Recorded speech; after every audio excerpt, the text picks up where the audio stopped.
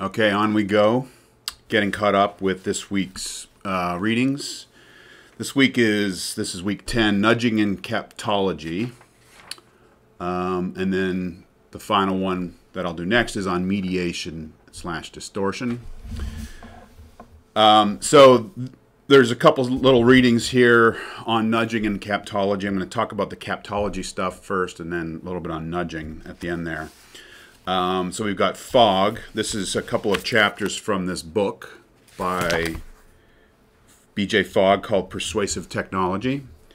And then there's just a op-ed piece, New York Times little piece on Sunstein and his work on nudging.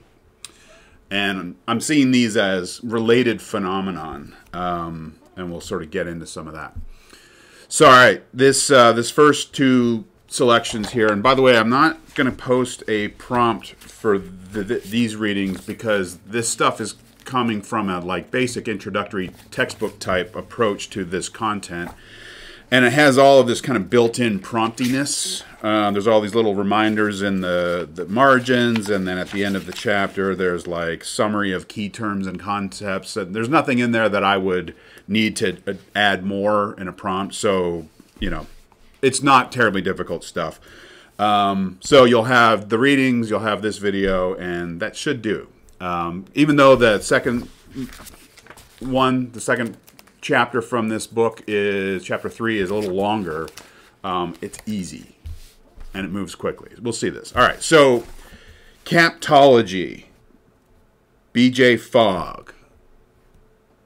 This is coming out of a lab at Stanford, the Persuasive Technology Lab. I actually just looked it up a moment ago. It's still running and it's still doing its thing. I don't know actually when this lab got started, but this is at this point a pretty legendary academic space, because what's going on in this lab is Fogg and his students are researching how it is that technology operates psychologically, consciously, unconsciously, as having the ability to move users, right, persuasively. So he's calling this persuasion. And that's kind of why we're interested in it here is, here's a class on thinking about language and thought, and obviously the serious man approach, which is to be very cautious about what's coming at you and trying to sway you. And what we're trying to do at this point in the semester is get a pretty decent handle on just the sheer amount of environmental surrounding kinds of influences, right? So we just finished talking about spectacle. We've talked about pseudo-environments. We've talked about how mediums shape their messages. That's McLuhan. This stuff here is pretty much a direct extension of the McLuhan reading on this business of the medium as the message. So it's really looking at computers as the medium and how it is that computers and the technologies that they use, the software, how in their engagements with users of the computer technology, you can get people to do a lot of things by adopting these techniques that he talks about in the next chapter, in chapter 3 there. So just a couple of broad overview type stuff in this first chapter. Really what's going on, he wants to define, this is Fogg just kind of introducing this new realm. This was published in 2003, so we're going back almost 20 years already. And this book is like the first kind of broad introduction to this notion that technology is persuasive. But you can tell that he's very cautious. And that's one of my main takeaways of this book, or at least these two selections, is that he's kind of tiptoeing into this discussion of the persuasiveness of technology, but being extremely cautious to not go too far. And so he's defining things in a very limited, narrow, very tight way here. And sure enough, you can define persuasion in this way, but you're limiting what counts as persuasion to a very kind of narrow set of operations, right? So right off the bat, he says, I define persuasion as an attempt to change attitudes or behaviors, or both, in brackets, without using coercion or deception, right? So the whole point that he wants to insist on is that persuasion is not deception if my intent is not to deceive. So it's a little circular here, right? It's like my intent is to as the sort of engineer of a technology, a computer technology or a software program, my intent is to persuade the user to become more adept at this program. Or, like, let's say it's one of these banking, Quicken Loans or whatever software programs. The persuasive intent is just to help the user save more money, do their taxes quicker, right? And so you're being helpful. That's the kind of the narrow range of persuasion that's being offered here. So, and we'll get into the techniques in the next chapter, but he's very careful, right? Persuasion is only persuasion if it's meant with the best of intention, basically, right? So he's trying to kind of clear away any space for challenge and critique here. So the next page, talking about captology. This is this interesting new word, captology. So on page 16, he says, it seems clear that people interact both with and through computers depending on the situation. Captology, the study of computers as persuasive technology, focuses on human-computer interaction. That's what he's interested in. So how it is that this thing that I'm talking into right now, how it was designed to help me, the user, do what I want to do more efficiently, effectively, smoothly, right? And basically just have a happier experience with my engagement. Specifically, captology investigates how people are motivated or persuaded when interacting with computer products rather than through them. So he's not interested in what people do with computers that maybe they weren't designed to do, but you can use them in all these different kinds of powerful ways. He wants to kind of throw up his hands and say, that's not us, that's not on us, right? We're just talking very narrowly here about what these things are designed to do to be helpful in a persuasive way. All right, so the next section is persuasion is based on intentions, not outcomes. And he says, at the start of this chapter, I define persuasion as an attempt to change attitudes or behaviors or both. This definition implies that true persuasion, whether brought about by humans or computers, requires intentionality. Captology focuses on the planned persuasive efforts of computers. Notice the emphasis. He's very careful to emphasize at the outset, please do not hold me accountable for anything that is not our planned desired intention to help the user in some very specific way using psychological techniques that we know work in terms of simplification and reduction and tailoring. We get to that in the next chapter. Intentionality is what distinguishes between a planned effect and a side effect of a technology. Okay. Next page over. Again, he talks about intention. That middle paragraph, the second paragraph, says captology does not include such unintended outcomes. It focuses on the attitude and behavior changes intended by the designers of interactive technology. So if there are unintended effects of our machines, sorry, that wasn't part of our intention, so it's not on us. You can't hold us accountable. It gets a little annoying after a while, frankly, how many times he's like, this is what we're focusing on. If anything else is not our fault, it's not our problem. It's just this narrow kind of window here. And then he talks about endogenous and exogenous forms of persuasion. Captology focuses on endogenous intent, that is the persuasive intent that is designed into a computing product. It's explicit. It's part of the kind of coding of the product. A product also could acquire exogenous persuasive intent from users or another source. That is, if a product is adopted for a persuasive goal the designers hadn't planned. Not our problem, not what we're responsible for here. Endogenous, intended persuasion. Okay, good, good. Then he continues, we got macro and micro, and so he's interested in micro processes of persuasion. And on page 18, he lists a bunch. Things like dialog boxes, icons, interaction patterns between the computer and the user, micro-persuasive tactics that involve simplifying, tracking, using graphs and illustrations. Frankly, it's the kind of stuff that you would learn about in a persuasion class that, for instance, Dr. Bloomfield teaches a class on persuasion. Or if you go back and you look at, Tactics of Persuasion in Aristotle or Perelman and Obrecht's-Titicaca. A lot of this stuff has been talked about in the literature on rhetoric and persuasion. It's just now being utilized with extra psychological analysis being utilized in these technological engineerings. Microsuasion in video games on page 19. My guess is that many, if not most of you are familiar with video games, probably play them, have them, enjoy them. I myself, I haven't played it in a while, but I have a system up in my room. I don't have time to immerse myself anymore. My son actually doesn't have a system right now, but when he did, he would just spend hours and hours and hours and hours. And these things are designed for maximum engagement, just like the platforms. And persuasion is everywhere in there. Like, get the gold, do the thing, get the reward, level up, go after that awesome weapon, get more points. It's all built in to keep you going, right? And it's preying on your motivations, and it's preying on your desire to be better. And so video games are kind of like a whole special category of this stuff, but he talks about some of the tactics. So at the end there, page 20, there's some summary of key terms.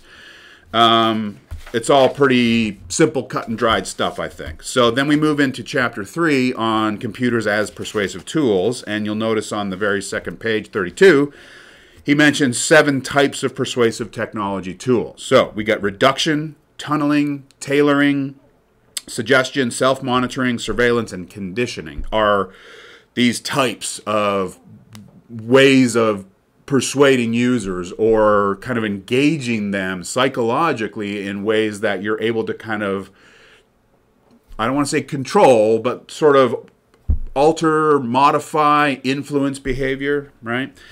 And obviously when you're having a conversation about a use of a tactic, a technique, that's been informed by psychological research and analysis and is working on an individual, on their mind, on their body, on their sort of predilections, unconscious desires and whatever, fears, there is a kind of possibility for concern, right? It's like, okay, here I am, I'm coming into this experience with this thing, and I'm not an expert at it, but the people who created it are experts at it, and they're also experts at knowing what will engage me more, or how to get me to do this more smoothly, efficiently, right?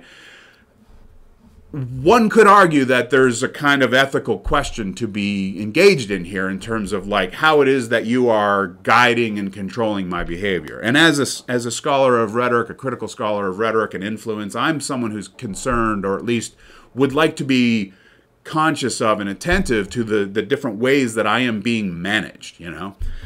Maybe I think it's okay that I'm being managed in this way, but I do want to at least kind of understand the ways in which I am being managed persuasively, right? And so here's a discussion of 7 types of tools, persuasive tools. And my sense is that he's actually arranged them from the kind of the least concerning, the softest, the mildest form of kind of control to the most extreme. Like the final one, we start with reduction, which is basically just making things simpler, reducing a task to like easy, manageable processes, steps, right? And so that's like, thank you. You know, it's like if I have to do something, and like when I used TurboTax for a number of years, because who wants to do taxes, right? You get on TurboTax, it's like answers some questions, it's nice and easy, it looks simple, it's like pleasant, and it's just like, okay, 20 minutes later, I've done my taxes, right? So that's reduction. And then the last one is conditioning. Conditioning is like, I am actively modifying your behavior based on rewards and feedbacks. And there's a lot more kind of energy surrounding my persuasive management of your behavior there. So I do think there's a kind of an intensification of the persuasive control factor that's happening through these examples. So reduction, again, is persuasion through simplifying. This is 33. This is an example of a reduction strategy, making a complex task simpler. We've all done this online. We've, I don't know, signed up for an account or put in a credit card or personal information. I mean, how many times a week do we create new accounts? Do we have to go through these kind of seemingly brainless tasks of like signing up for something, or in order to get something, we need to go through a process? And I think a lot of us, I do, if it gets too complicated or too onerous, I'll just be like, I'm out, I don't care, I don't want it. I feel like I just did this recently. I was signing up for something. I was trying to sign up for something, or I was just going to explore it. But it became like one step too cumbersome. And I was like, nope, I'm out. And if they had simplified it more and made it easier, then I would be, engaged in their product. And so I guess, from a perspective of trying to engage a user in the thing that you're trying to get them to use, you want reduce, you want simplification, right? It's necessary. So that's pretty mild. Tunneling. This is 34 at the bottom there. Using a tunneling technology is like riding a roller coaster at an amusement park. Once you board the ride, you're committed to experiencing every twist and turn along the way. When you enter a tunnel, you give up a certain level of self-determination. So he's already starting to acknowledge the kind of like the question of agency and choice and ethics here, because your agency is being kind of taken away from you. It's being taken over. It's being funneled and channeled through this tunneling business, right? And so we're already starting to get a little bit more extreme in terms of control. But nevertheless, tunneling is also something that, I think TurboTax is like a tunneling thing. It's like once you start, you got to go through all of these little sections of the process, and it helps. It's better, it's easier than like getting the paper forms and trying to do it all yourself, but you submit to the process, right?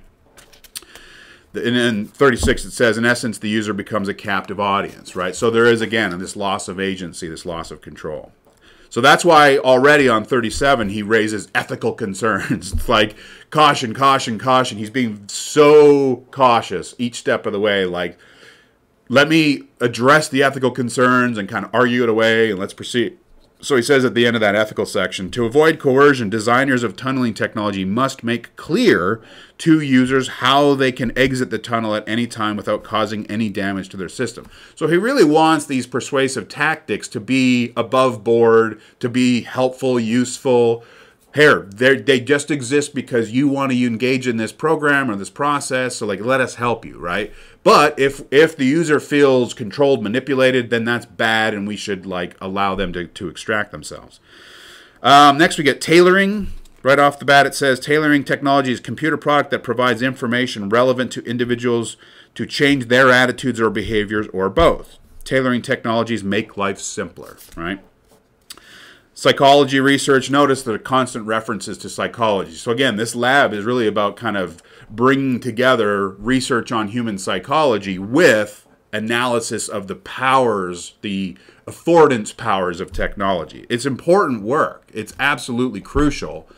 But it seems to coexist in this space of like trying to analyze it to understand it in sort of an ethical way, but also creating research that is then exploitable, easily exploitable by other companies to come along and just, create bad versions of it, right? So it's a very fascinating laboratory that's both kind of good and potentially bad in terms of its discoveries. So tailoring, what do we get next? We get more on ethical concerns on page 40. Very, very concerned to address the ethical questions at all times. Then we get suggestion technology on 41, intervening at the right time. In the middle there it says, I define as an interactive computing product that suggests a behavior at the most appropriate moment. In rhetoric, we have this concept of kairos, right? It's like saying the right thing at the right time, knowing when it is appropriate to speak and to say just this thing in just this moment, to address a problem, to allay concerns or whatever. There's a lot of that in here, right? Knowing when a user is maybe about to step away or fade away or give up. So a proper suggestion or a reminder or it's like you get these pop-ups sometimes when you're on Netflix for a long time. Hey, are you still watching? The right kind of moment of like, come back. We want you back kind of thing. Yeah, they give the example of those posted. Here's your speed limit, right? It's like you're going into a school zone, so it's a right time for you to know that you are going 12 miles too fast. So that's like the way that they actually physically place those signs is sort of about timing as well, right? Timing is critical. On 43, I wrote kairos in the margins there.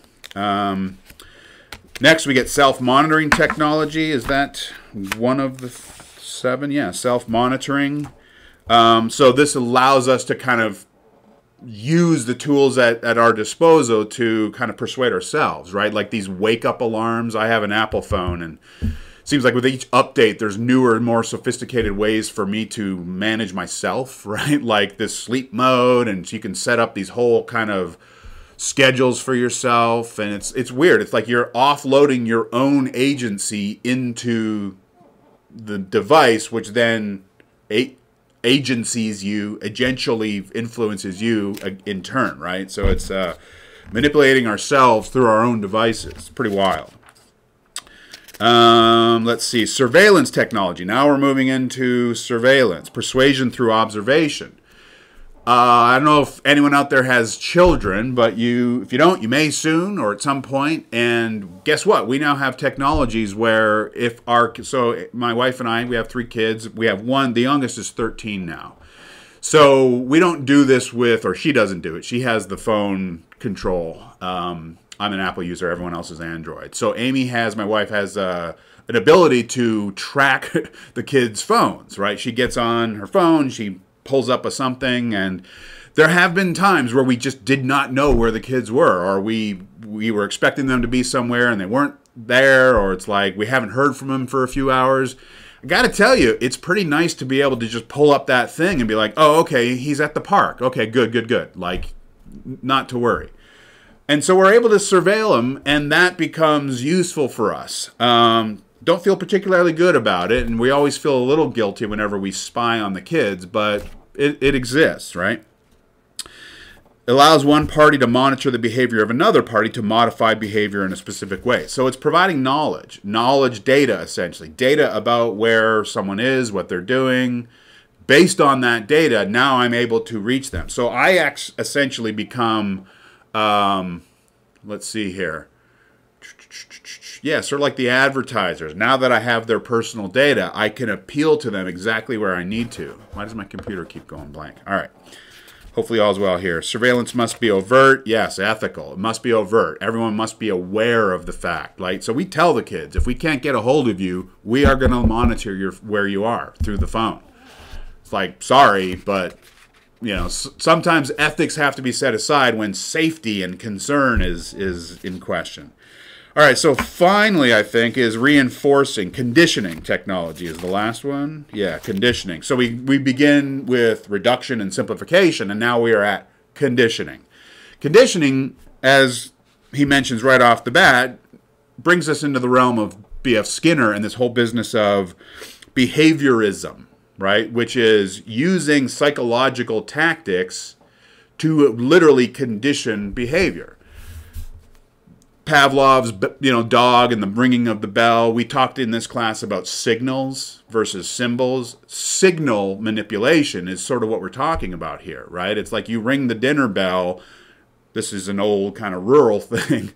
Ring, ring, ring, and the kids come running because they know that it's dinner time and we're starving kind of thing, right? So in simple terms, operant conditioning is a method that uses positive reinforcements or rewards, right? Obviously, this is everywhere in video games. So getting back to the video, and this is on 51.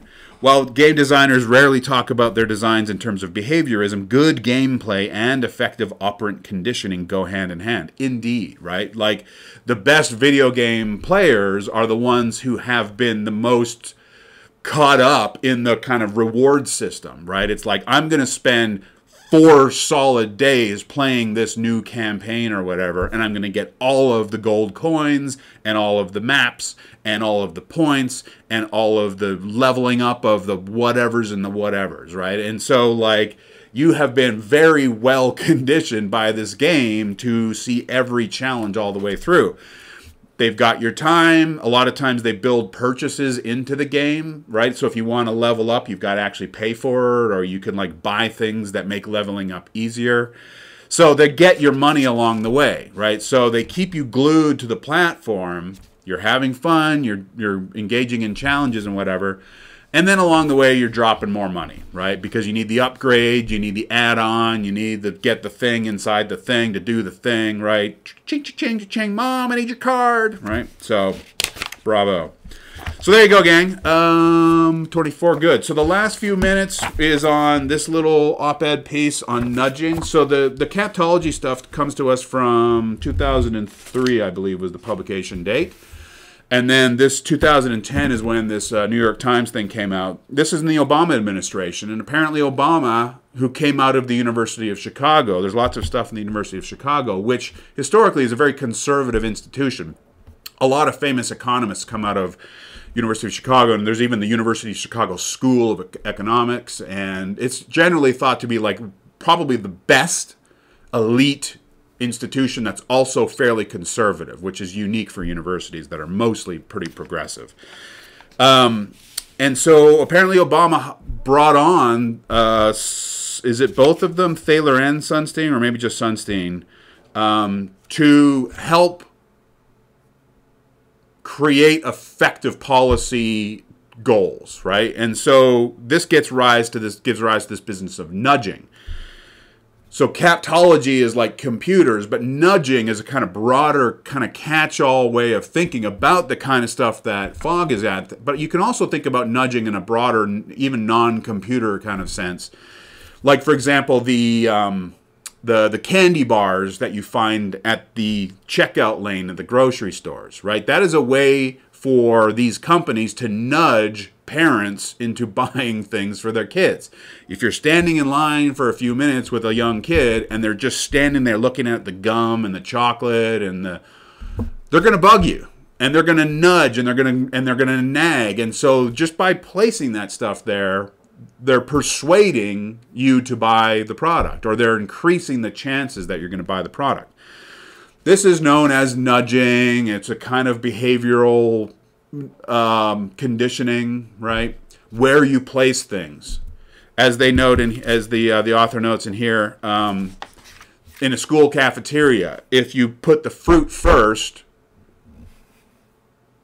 more students are going to take fruit. If you put fried chicken first, more students are going to take fried chicken. So the kind of overarching idea of nudging is whoever controls the menu controls the choices, right?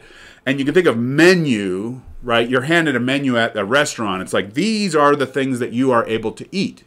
That's it. These are your choices, right? We have come up with your choices for you. As the parent who buys the groceries for my house, I control what my son eats, more or less, right?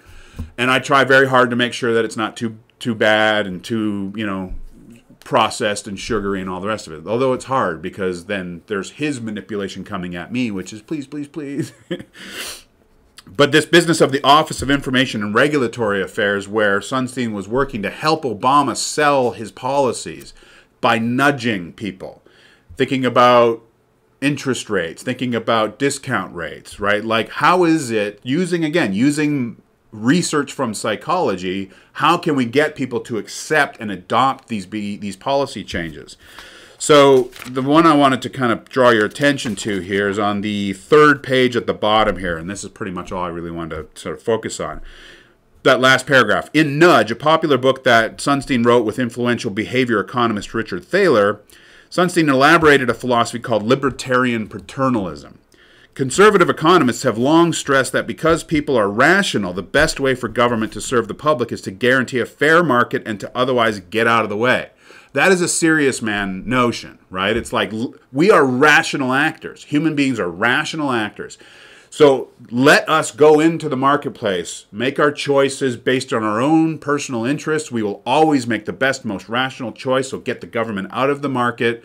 That has long been the kind of baseline assumption of economics, right? But along comes this new sort of offshoot, this new thing called behavioral economics that's mentioned here. And what it's doing, it says, in the real world, Sunstein and Thaler argue, people are subject to all sorts of biases and quirks. Aha, this is key. They also argue that the human quality, which some would call irrationality, can be predicted. And this is the controversial part, that if the social environment can be changed, people might be nudged into more rational behavior. This is important. And then there's one more moment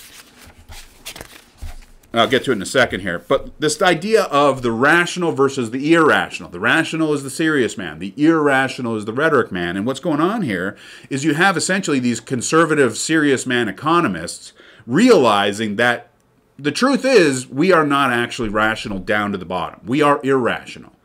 And so we have biases, we have irrational behaviors, we have quirks, we have susceptibilities, we have prejudices, and all this kind of weird stuff that make the serious man rational model approach seem laughable.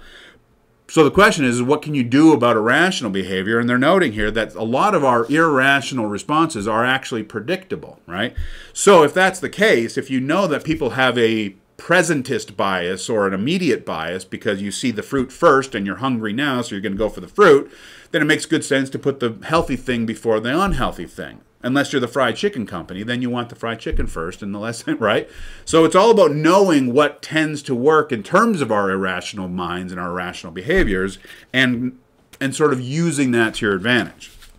So the last thing, in terms of the serious man, rhetoric man business, toward the end, this is page 11, talking about how Sunstein went to University of Chicago. And again, University of Chicago, a bunch of serious men, a bunch of conservative scholars who are all about rational actors and get the government out because the government can only make things worse. When Sunstein and Thaler presented their attack using behavioral insights on the rational actor model that undergirded more traditional economic thinking, they delivered it to a tense classroom that included conservative skeptics. It was an atmosphere, Sunstein said, that felt a little like war. And here I am thinking about you've got all these serious men, and in come these rhetoric men, basically saying all of your assumptions about the rational functioning of individual agents in society is totally misguided. We are irrational beings. We are biased. We are prejudiced. We are weak-willed. We are forgetful. We often make choices that completely go against our interests. When we're broke, we spend money on silly things for all kinds of strange reasons, right? So we must accept and embrace and work with the fact that irrationality is real, but we can predict irrationality using psychological analysis and research, and that is very much what is going on with both the computer Captology stuff and a lot of nudging that's going on out there. So paternalistic liberalism or libertarian paternalism is this idea of libertarians are conservative. They want government gone, basically. What's the Senator Rand, the Rand Pauls? There's a couple of them. They're libertarians. They just want no government at all. Like, except for maybe, I don't know, war, military. Like, otherwise, just get the government out of everything. Let everyone have their complete, absolute, independent freedom to make their rational choices their way. So the nudge approach is to try and respect people's autonomy, their libertarian sort of free choice-making abilities. But the paternalism stuff is like, on the other hand, we do need to be nudged a little bit, right? It's like when I go to the grocery store, I get a little bit of bad cereal, but I also get fruit. And so I'm nudging toward the fruit. That's me being paternalistic, literally father, right? I'm fathering my child, but I'm fathering that little guy in a way that makes me feel like I'm doing good by him, by like helping him to make better, healthier choices. Because I know that if I filled the entire kitchen with crap, he would eat all of it, and that's bad. So it's a way of kind of limiting the space of choices to help funnel people in more positive directions. That can definitely seem as paternalistic. It can definitely feel like your agency is being taken away. But I don't know, maybe we need to get okay with the fact that we are surrounded by nudging efforts all the time when we go to the grocery store, the movie theater, anywhere pretty much. There's this stuff that's kind of nudging us along and encouraging us to grab for this. The way that they display things here, they have display things at the end of the lanes. These are the specials. It's all about kind of where you're looking and what's catching you and how you're emphasizing and prioritizing and hierarchicalizing and all the rest of it. So our entire environments are curated, designed, persuasively engineered to get us to look, move, read, see, behave, bend in specific ways. It's a lot of stuff to be thinking about if you're concerned about influence and your own agency and what's coming at you. Just trying to bring out to the surface some of these more common but subtle techniques of behavioral influence. So there you go. Video number 2, 34 minutes. Not bad considering how much I had to get through there. One more on Rush Coffin Media. Cool. See ya.